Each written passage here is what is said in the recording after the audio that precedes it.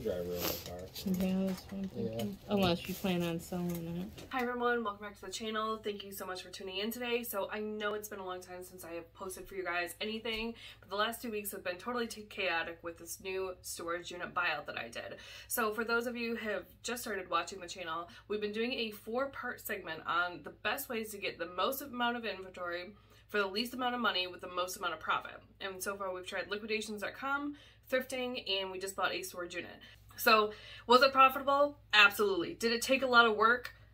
I definitely underestimated the astonishing amount of work, and there was some mixed surprises and obstacles that we have surpassed, but I will tell you guys how I did it. So here's some footage from us cleaning out the storage unit and us emptying the storage unit, and I even show you guys some of the stuff that we got. It's gonna be fun. I know, I kind of want to like walk back there. Like, there's a lot of clothes here. I'm really curious. So a little bit about this storage unit. I bought this through the website bid13.com, and this is a 10 by 20 unit, and it only cost me $38.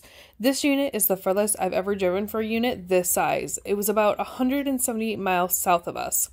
This unit also required a $100 cleaning fee, and you could get it back at the end when your unit was clean up to their standards, and it had to be within the time that they were open. So we went on a Saturday and they were only open from 9 a.m. to 2 p.m.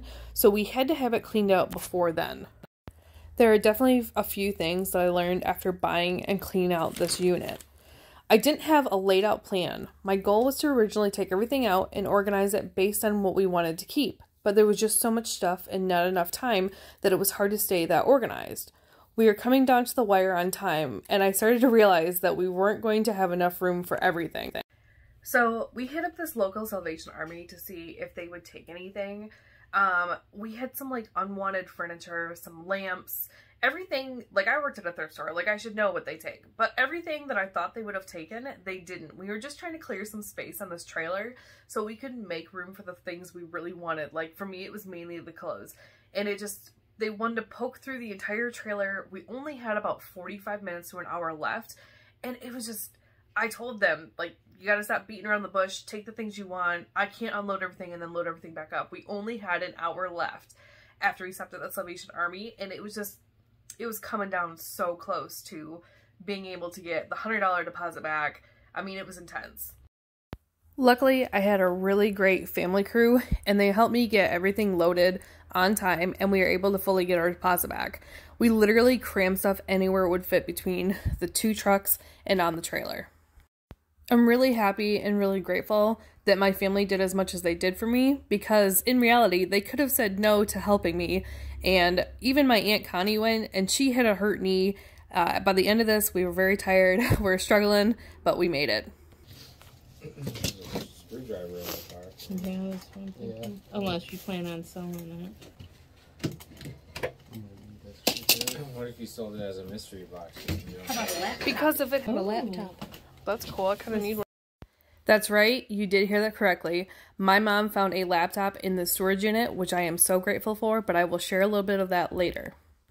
Literally, both cabs of both the trucks were filled to the brim.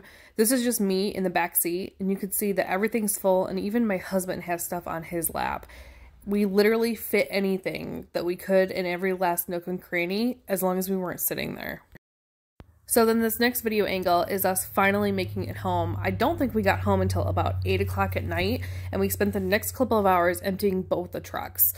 We kind of emptied off the hard goods first as much as we could do, because we knew that we wanted to do all the clothes first. That's really what I wanted to process. So here we are taking all the bags of clothes. I mean, the back of my cousin's truck was so packed. Everything in the back of his truck was clothes. We had totes, we had bags, boxes. We kept what we wanted, we dumped what was really bad, and we donated what was good, but not good for us.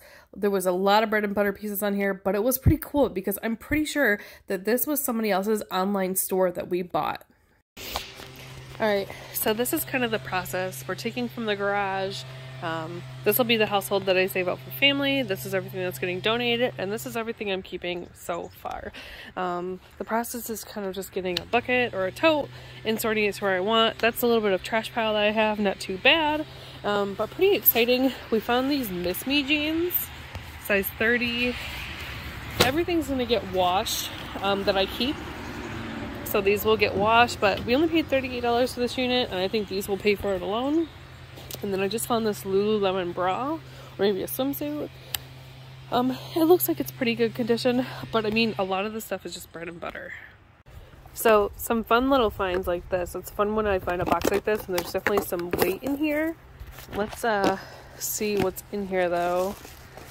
Should be, yeah, let's see. Okay, what's that? So there's a little phone in here. I don't actually know if it works. These are old.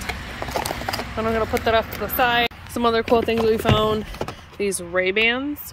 And we found one of these old Garmin TomTom GPS finders. So this is like my good box. This is my glass box that'll probably go on like Facebook Marketplace, shoes, and clothes that have to get washed. So we had to move inside because it is raining. But I just found some amazing Carhartt overalls. I think they're little kids, and they definitely have some washwear in them. But I mean, Carhartt in here, I think that's a pretty good find. So far, that is the giant pile of stuff that I will be donating. And I still have all this to go through, plus a trailer. Okay, let's see what's in this chest. Oh, a bunch of stuff. Oh, this is the one that's broken too, I think.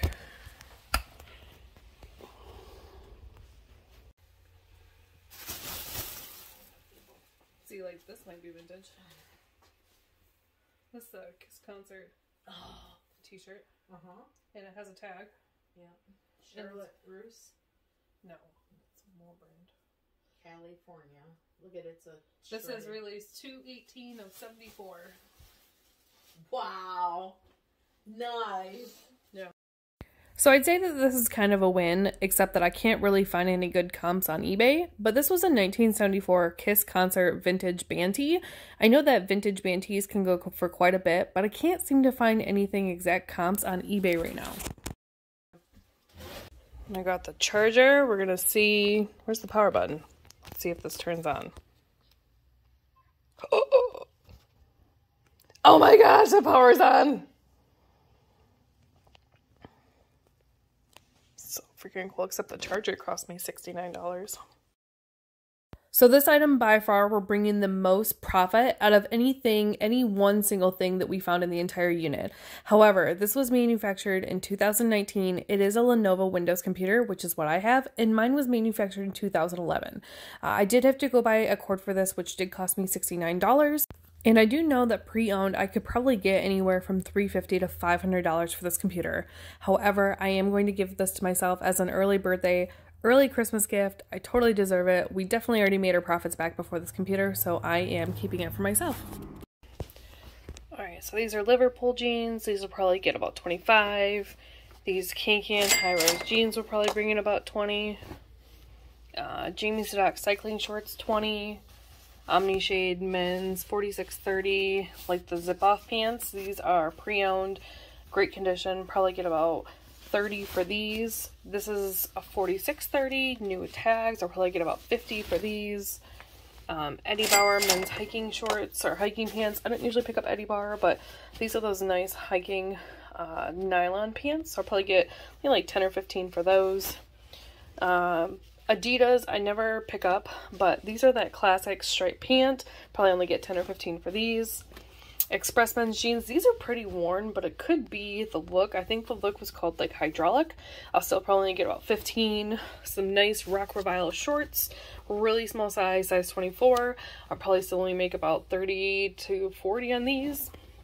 And then these are nice pair of women's Duluth size 8 carpentry pants. I'll probably get about 30 for those. We got this Lulu's dress, like pink lace. Probably get about 25 for that. Calvin Klein shift dress with some light washwear. Probably only get about 15 for that. Nike sweatshirt. Light washwear on this one. Probably only about 15. Michael Kors men's dress. This is a size like 3X tall. Probably only get about 20 for this. Same thing. Calvin Klein size 3XL. $20. Tommy Hilfiger. I think this is also a 3XL. Probably get about 25 for that one. Calvin Klein, same size, probably 20. These are some interesting leggings. I can't remember the brand, but they have these rhinestones. I'll probably only get about 10 for these. A nice Duluth Trading Company men's canvas 3X. This would make for a great Christmas gift, even though this is pre-owned. I should be able to get about 50 easily for this pre-owned. This is a men's sweater cardigan, but it does have a lot of wash wear. It's very retro. I'll probably only get about $10 for it. Another Calvin Klein men's 3XL white button, probably only 20. Michael Kors, maybe 25. These are Jamie Sadock golf shorts. Probably get about 20 for these. This is Gossip Girl. Romeo and Juliet isn't really a good brand, but the fact that this was a Gossip Girl item, I might get 20 for this. Here's some Patagonia. It's like the T-Snap tool something. I'll probably get about 25 for this one. Here's another Columbia. Lots of 4Xs in this unit. This is duck down insulated. I should be able to get about $50 for this. Here's another Columbia. It's the Omni Heat Thermal Control, also a size 4X. Same thing, I should be able to get about 50 to 65 for this one.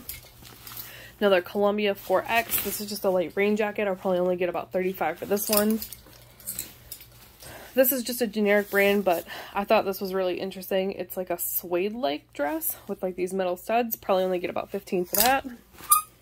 A Cabela's 3XL black insulated jacket, maybe 25. Simple Vineyard Vines men's t-shirt with some light wash wear, and then it has this 2016 Christmas logo on it. I think just for the brand alone, I should be able to get about 15.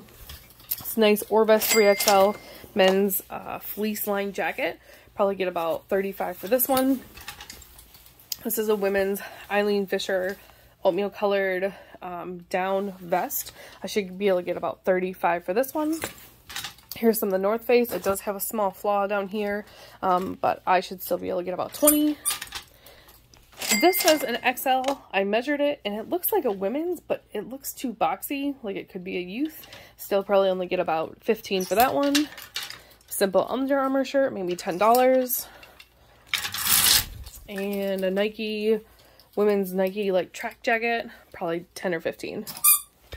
This next like 10 pieces are the items that we have found so far that are new with tags.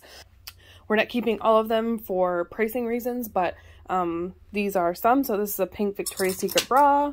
We could probably get about $15 for that. This brand is 10 Densey, which I've never heard of, but I do like that it has European sizes, so we'll have to look that up. This is a very cute like festival floral dress. I'm gonna guess we can get about 20-25 for this. I don't think there is a price tag on it. There's not, so I'll have to look that one up.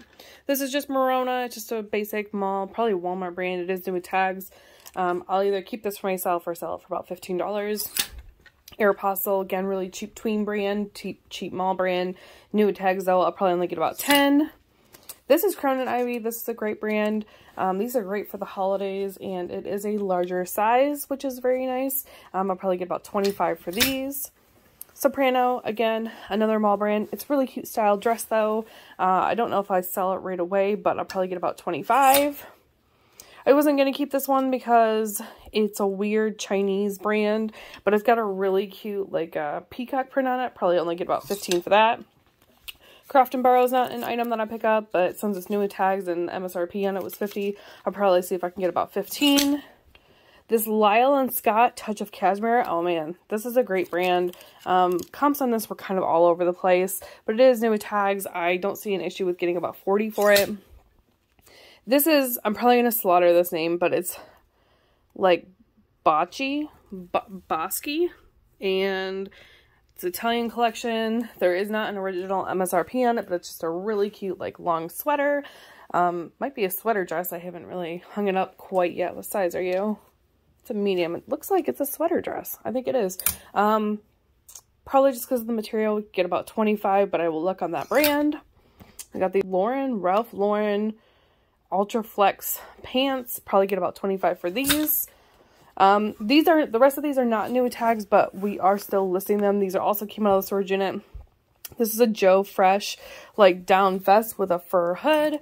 We'll probably get about $20 for that. This is Love Fire, which I thought was an Anthropologie piece, but it might be Urban Outfitters. Same difference. Size small, lace skirt, probably only about 10. Some cute Hudson skinny jeans with, like, the raw hem look. Probably get about 20 for these. This is Coco Gio, made in Italy. I believe it's made with wool. It's got a few spots on it and some fuzziness, but probably get about 20 for these. I think this is just Maurice's, and I put them up here, but now that I see it, there's some staining there. Probably pass on those. This is a Patagonia. The colors on it kind of look vintage, and it's a very, it says it's made with polyester. It's an interesting material, though. I'll probably get about 20 for this. Another Vineyard Vines, the Christmas one. Oh, this one's new with tags, though. Probably, I think I put $10 on the used one. Maybe I'll put 15 on these. These are Lululemon. Probably get about 25 for those. Zella, I think, is a good brand for athletic wear. It's not expensive like Lululemon, but I'd say that it's up there price-wise with, like, Jamie Sadock and some nicer athletic brands, like, under Lululemon. Probably get about 15, 20 for this. Not a brand I would commonly pick up, but it was in there and the print was cute. Ugly season, or ugly sweater season is in, and I just thought he was cute. I'll probably only get about $10. These are some Wrangler pants. I don't know if they're vintage or not. I'll probably only get about 15. Another pair of Eddie Bauer's. I like pants like this just because they're good, like, hiking pants. Like, I don't know how to explain it. Like, they're not good work pants, but they're just good, like, hiking pants. Great size, 36-30. I'll probably get about 15 to 20 for these. Vintage Harley Davidson tank top. No major issues. That's what the back looks like. Probably 20 for that. Here's a J. Jill. I don't usually pick up J. Jill either, but it was just in the storage unit, and it's a great color for the holidays. Maybe 15, 20. Not Your Daughter's jeans. This is a jegging style, and it's got, like, beaded sides here. Probably only 15. This is a Christian Dior sweater. 100% cotton, size large, but there was some weird stains over here. It kind of looks like rust. And some light washwear. Probably get about, I have to look at Christian Dior because it's kind of all over the place. I might put 40 on it and see what happens. And then I'm not familiar with this brand either, and I couldn't, it's like YKK, which I don't know what that is. But it's like a nice, like, faux suede, faux fur jacket. I'll look it up, but maybe like 30. I think these are Levi's. Yeah, Levi's. I don't think they're vintage, but they're a good size. Probably 15 or 20 on those. So we're getting onto the wire here, but this is pretty much just what the boxes look like. Something really cool that I just found was the Masterpiece porcelain statue thing here called the Fisherman. These are selling for about $40. I'll probably hold on to that one. This random, sorry, the road is right here. This guy feels like cast iron, so we'll set him aside. Here's a Frozen. What are these? Oh, these are cool. Like Disney Mickey spoons. We might save those and see what their value is. And then all this stuff here is stuff that I can't use or don't want. So I'll call my family over on Sunday and they can come get what they want. Alright. So this was in the top of this box, and I kind of like the way the setup is here. There's some cords. I don't know what these are yet, but I really wanted to pull them out for you guys. So, I always like it when I find electronics. Oh, they're just DVDs. At least it's nice. It says no sound, so they probably had a yard sale at some point in time. Video works, no sound. Okay. So, I'll probably put these in the free bin if somebody wants to get them to work. I think these are pretty cheap. But they have the remotes with them. I'll probably just put them over here and label them. So I am curious about these items. So I've come across a handful of these. They just say sell online. So that makes me really excited that I bought a storage unit where the people sold online as well. The last one we found, it wasn't very good. Lots of vintage stuff from what we could see, but it was like not vintage good. So like this Indigo Royal, I think I've seen this before. And I don't think it's worth that much, but we'll look it up. There's a bunch of scarves in here. This is Kato, which I don't do. It's just a mall brand. This shirt's really pilly and there's a big stain on it. This is a purse with no brand on it, so I don't know about that one. Let's see what this sweater is. It is Zara Girls Knitwear. So that could be a good piece. It's a Zara Girls. I don't know how much we'll get for it. And there's, we'll set that aside. That sweater is really pilly and there's like a pin needle sticking out of it. Don't want to get, Jesus, that's bad. I do see a couple new with tags items, so that's exciting. But like this is 100% acrylic. If it was wool, it'd be different. What's this thing down here? It says core. This is like, I'm gonna say it wrong, but Guillaume. It's just an athletic wear brand, but it is new with tags, so I will keep that one. It's our new with tags pile. Another sweater. What's this brand? Worthington, which we don't do, but it is an XL, so if it's in good condition, I might keep it for myself. Ooh, do you guys think this is real? It feels very fake. So, oh, it's fake. So here's the rule of thumb with Louis Vuitton bags. They use one piece of leather for the whole bag. So that means one side Louis Vuitton should be upright, and when you turn it over, it should be upside down, and this is not. On top of that, it just feels very fake. These chains feel very fake. Definitely not a real Louis Vuitton bag. There'll be other indications that it's not real too. It's Asian. Yeah, I saw them. Good. So we did end up having a yard sale for all of the things that we didn't want to keep and we just weren't ready to donate yet, just to see if we could make a couple extra bucks. We did end up making an additional $115 from the sale, but then it started to snow and the sale ended. Oh yeah, a lot of this was the stuff. Alright, so now let's get into the business side of it. Business numbers and the stats. So the unit was $38. Gas was $230, and breakfast and lunch for a group of 5 people was $82, making our total expenses $350. I just rounded up, it was a couple pennies off. Now let's narrow this down to the amount of time it took. So with 5 people working the first day, 12 hours. So that was the ride down, which is about 3 hours, the ride back, the loading of the trucks, and the unloading of the trucks at our house. It took 5 people 12 hours. Most people would think, okay, 12 hours isn't too bad, but now you have to multiply that by 5 people because 5 people work 12 hours. That's 60 hours put in on the first day. Over the last week, myself mainly, and then my mom would come and help me. We spent about 20 hours trying to get everything sorted, and we're trying to determine what we're going to keep, what we're going to save. We did some research to determine what we were going to save, and the total hours put in after everything said and done was about 80 hours. So keep that in mind. Now, to give you guys a visual on the amount of clothes that we found and that we kept, we had 30-gallon large trash bags that we put all the clothes in, and then we sorted at the house. I've washed what I've decided that I want to keep, or steam cleaned if it was new with tags. Everything else we have donated. To give you the ultimate visual of how much clothing we found, we had about 55 trash bags full. I mean, some of them didn't even tie because they were so full. And we only kept 10. The other 45 we donated to a Goodwill. Mainly it was just bread and butter brands. There was just so much stuff that I just was real tight-ended on the amount of stuff that I wanted to keep that had the most value. A lot of the brands were like bread and butter, lots of Walmart, lots of Meijer, lots of basic Kohl brands, even some of the Macy's brands. They were in too bad a condition, we just threw all those away. So we only kept 10 bags.